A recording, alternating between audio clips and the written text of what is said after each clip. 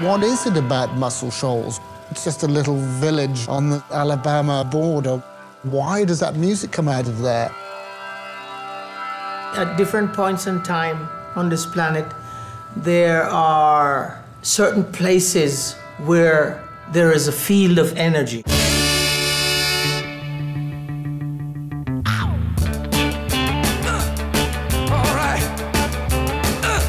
Those guys that sit there in that studio, they just find a groove. It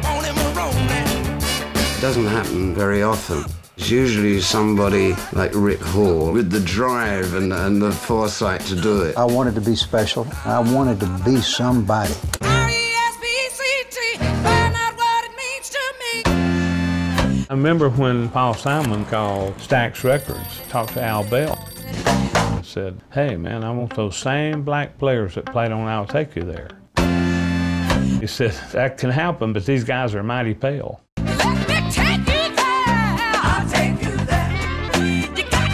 We started to explode. The world was coming to Muscle Shoals. You thought you hadn't found a good girl. Mustang Sally. I rode the old man's sweetheart.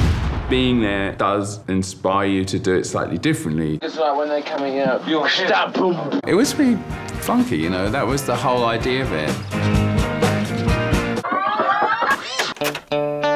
I began to tell them of this great new deal we'd made with Capitol. One of the guys stopped me and said, "We've already made a deal with Jerry. We'll be leaving here." It was war.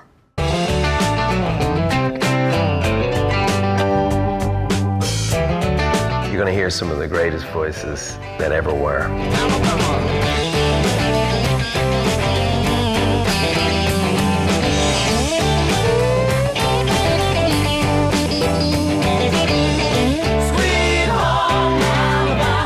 You're in rock and roll heaven, man.